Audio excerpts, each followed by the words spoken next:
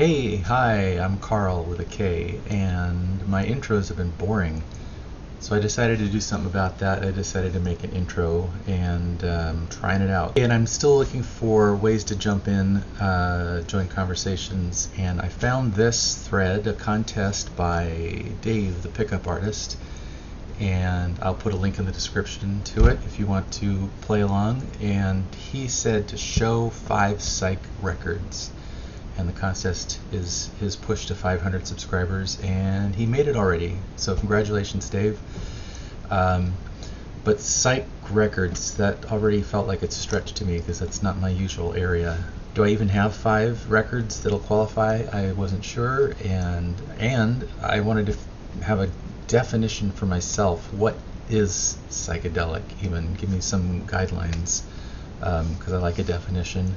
So I thought of words like trippy, that somehow the music, reminds you of being in an altered state. That sometimes feels like getting lost in the music, and it's often guitar rock based, but not necessarily, right? But you tell me, help me come up with some definition of psych. What's your definition of psych? So I went through all my records, looked through Discogs, and it told me that at least 5 I have are partly psychedelic, at least. So let's look at them and you tell me what you think. This first one, I'm pretty sure it fits, although it's a little bit different than what you might think of as psychedelic. But I think that's the intent. Their intent is psychedelic, and it's the Broadway show Hair. So I've got the original cast recording of Hair from 1968 on RCA Victor. This isn't an original 1968 pressing, but that's when it was released. I'm calling it Broadway on Weed. So, I generally enjoy musicals. This isn't a show that I've seen, but the music is fun. I think I would enjoy the live show. The next one I have is it's Sly and the Family Stone. It's their album Stand from 1969 on the Epic label. And again, it's not fully psychedelic, but it has a little bit of that flavor to it. It's definitely leans more into the rock, the funky rock. I did play through it again to get a sense of it again, and which is the benefit of doing these is listening back to records that I haven't heard in a while.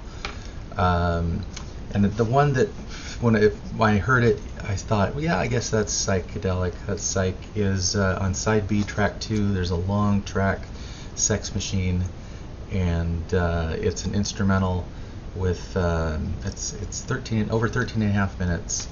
And probably the trippiest part of it is the use of the talk box effect on the guitar, and the player, probably Sly, is making breathy sounds and interesting vocalizations with the track.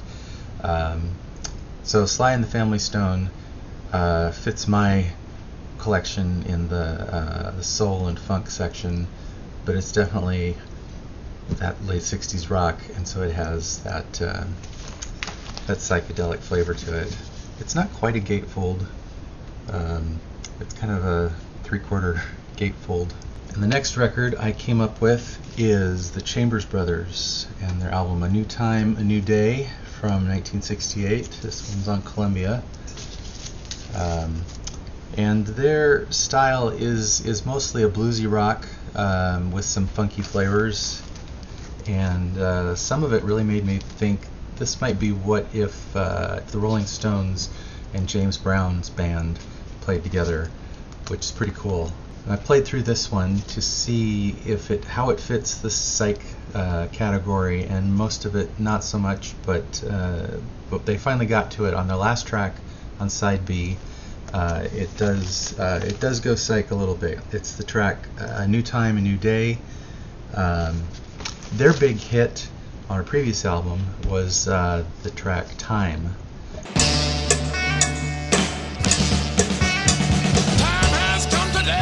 uses that cowbell groove, and this one comes back to that, uses that kind of that same groove, and then does extended guitar soloing over that. So it does get into that a little bit of that psychedelic swirly feel to it eventually, but it still stays pretty grounded in that groove.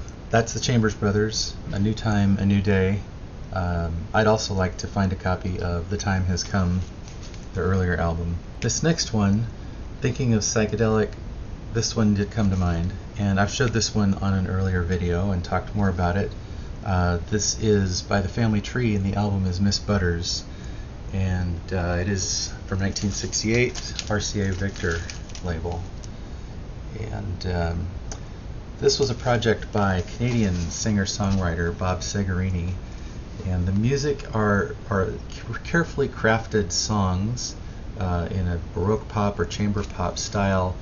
The instrumentation is diverse, and I liken it to something like the Kinks' Village Green and Preservation Society album.